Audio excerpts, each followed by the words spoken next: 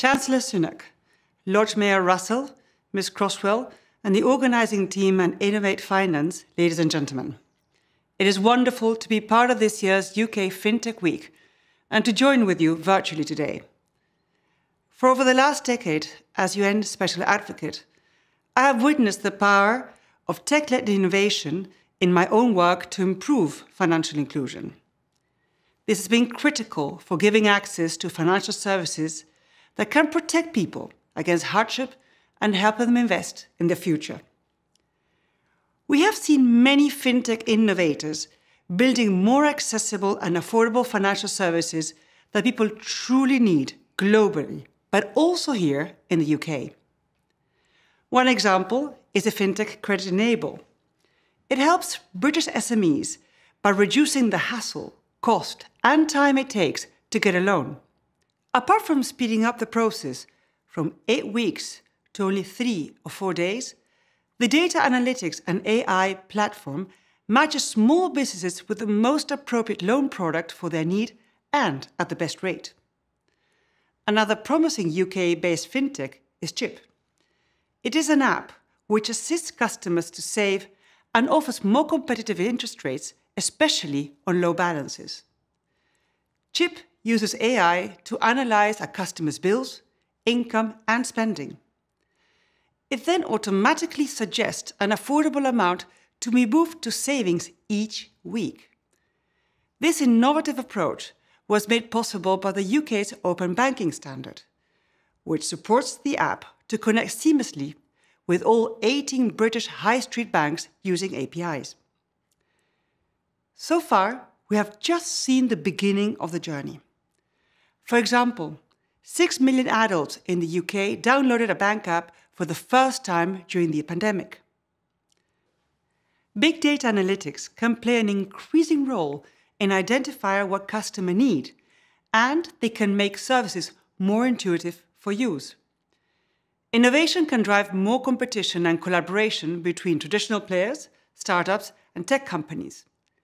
And fintech solutions can rapidly change the way customers pay, save, borrow, and protect themselves against risks.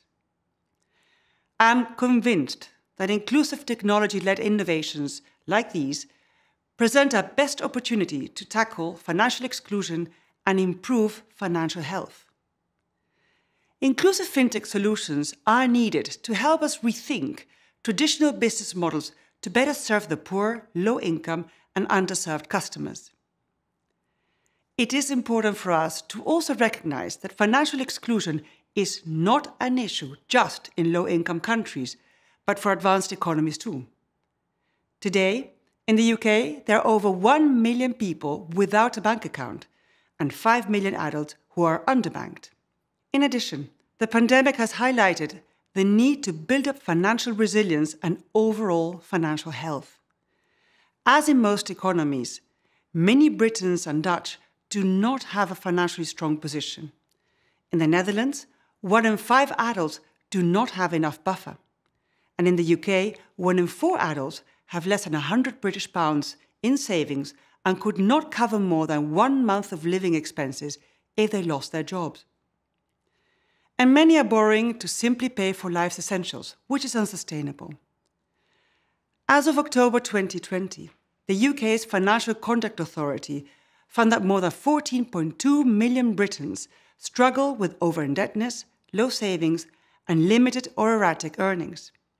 So it is clear that a lot still needs to be done in this field. While improving the regulatory environment is a crucial piece of the puzzle, it is the private sector which will create products that can expand financial inclusion and contribute to customers' financial health. Providers and investors can create industry standards to make their practices more inclusive and safer. Fintech associations can lead by providing a collective voice to regulators on policy changes to encourage innovation. Large companies can support the emergence of new solutions and startups. They can do this by setting up fintech hubs and accelerators, by running tech sprints, and by anchoring industry sandboxes. They can also drive innovative research to better understand which approaches work and which do not. More broadly, if we want inclusive fintech to thrive, there are necessary policies and pieces of infrastructure that need to be in place. Some are critical for access, such as connectivity, physical infrastructure, and digital IDs. Others make markets work better for customers, such as fair competition and interoperable payment systems.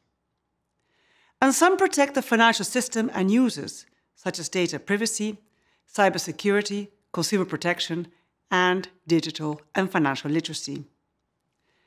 This last set are particularly critical to address new risks of cyber attacks, over-indebtedness, and algorithm bias. Finally, I call on each of you to consider the impact that you can have as private sector innovators to use fintech as a tool for greater financial inclusion and improved financial health. Basically, it means, how will you design these products to help nudge customers to save, to help them budget better, and to address risks that they need to hedge? How can you support SMEs with digital tools to run their businesses better? I really do look forward to encouraging all of you on this journey, and I wish you all success. Your success can be the success of many. Thank you.